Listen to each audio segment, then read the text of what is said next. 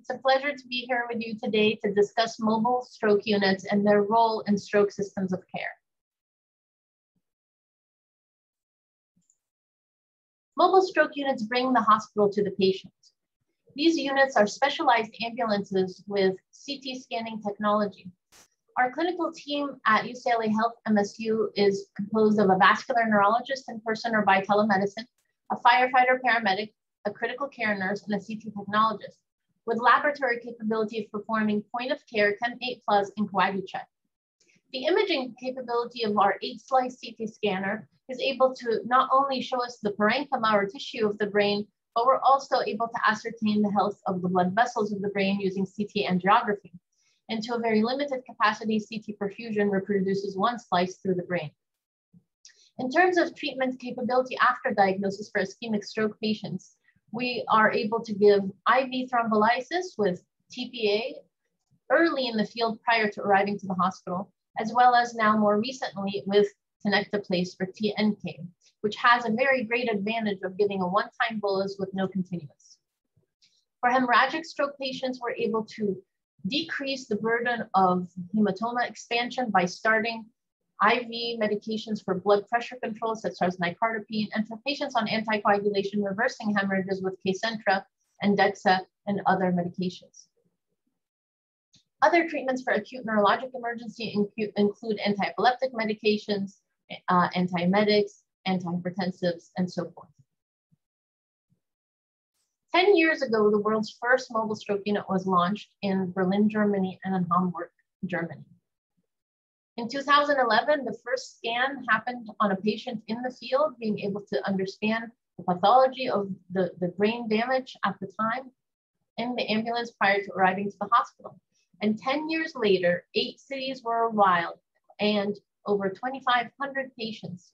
We now know that mobile stroke units improve care in stroke patients over standard of care transportation. This is based on 2 primary pivotal trials. One was called the Be Proud trial that was published in JAMA 2021. This happened in Berlin, Germany. In this study, over 1,500 patients were enrolled and looked at the association between the dispatch of mobile stroke units to patient care acutely and their functional outcomes relative to patients who are transported by normal mechanism. And again, in Berlin, they have 3 mobile stroke units covering their city. And they found that patients do statistically significantly better in terms of clinical outcomes with mobile stroke unit care over standard care. The sister study of this pivotal type of trial is the BEST MSU trial. And this was conducted in the United States, and the results of which were presented at the International Stroke Conference in 2021. There were 7 major US cities which participated in this trial, including Los Angeles. And what we found is that patients also benefit greatly by treatment on mobile stroke units versus standard care. For example, showing you now some slides from Dr. Grada's talk from ISC 2021, looking at MSU patients and when they were treated versus standard care patients and when they were treated with IV thrombolytics. MSU patients were able to get treatment within the golden hour, 30% more than standard care management patients, as you can see here. Looking at logistical regression for modified Rankin 0 to 1 and logistical regression propensity scores for modified Rankin 0 to 1, there was a statistically significant difference between patients treated on mobile stroke units early versus later in the emergency department by standard management. The good news is that there was no difference in safety outcome that was noted and no difference in symptomatic ICH. In terms of time from last known well time to TPA bolus, percentage of 90-day MRS 0 to 1 in MSU patients versus standard management patients, we believe that these positive results were driven by golden hour patients. Looking at benefit per 100 and number needed to treat for mobile stroke units, looking at ordinal MRS versus dichronomized MRS, you can see here that approximately 27 patients will benefit per 100 patients treated overall, and making the number needed to treat 3.7.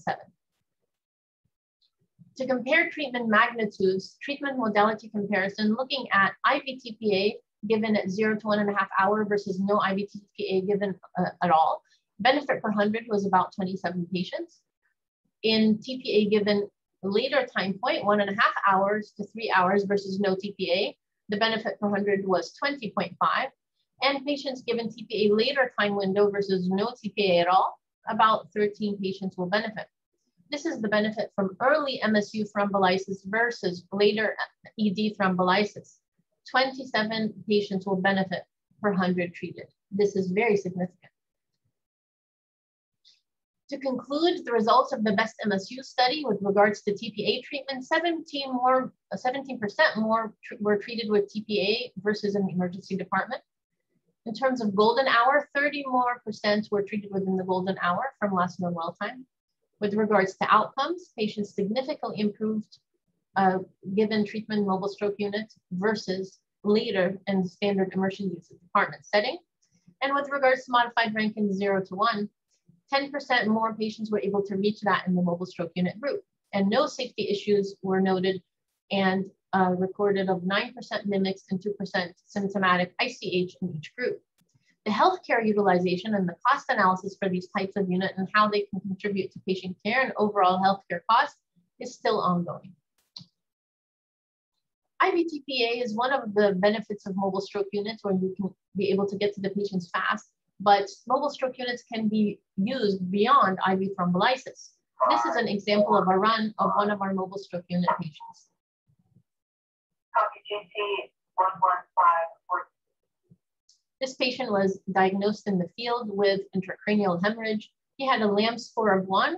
His propensity of symptoms were only aphasia. He actually walked out of his house to the ambulance, and had we not had the scan, this patient would have gone to a primary stroke center. Because of conclusive diagnosis, he ended up going to a comprehensive stroke center, which is able to give him neurosurgical evaluation.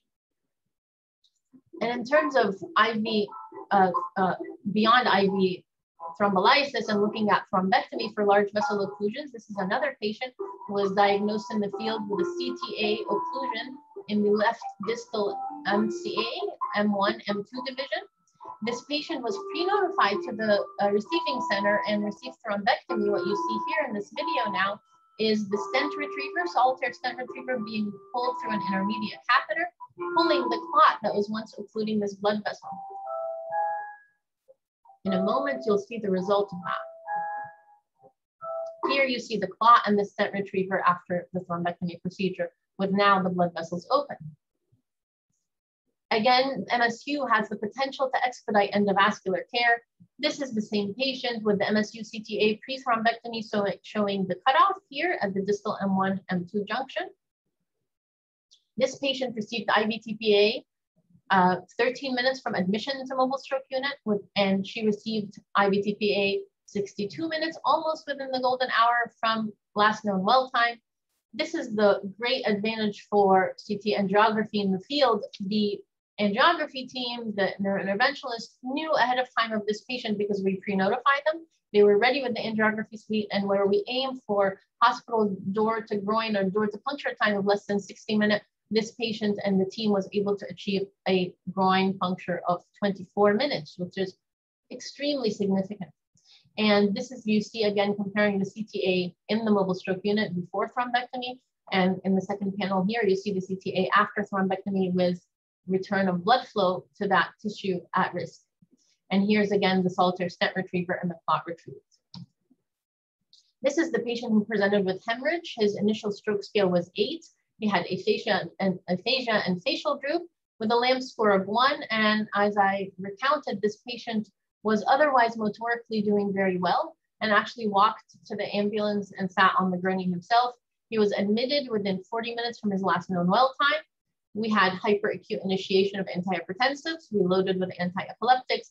And this patient was rerouted to comprehensive stroke center from primary base based on conclusive imaging diagnosis. Mobile stroke units can also be scaled within systems of care. This is an example of geospatial mapping of stroke occurrence in Los Angeles County, with the darker colors here showing the higher stroke incidence in these pockets.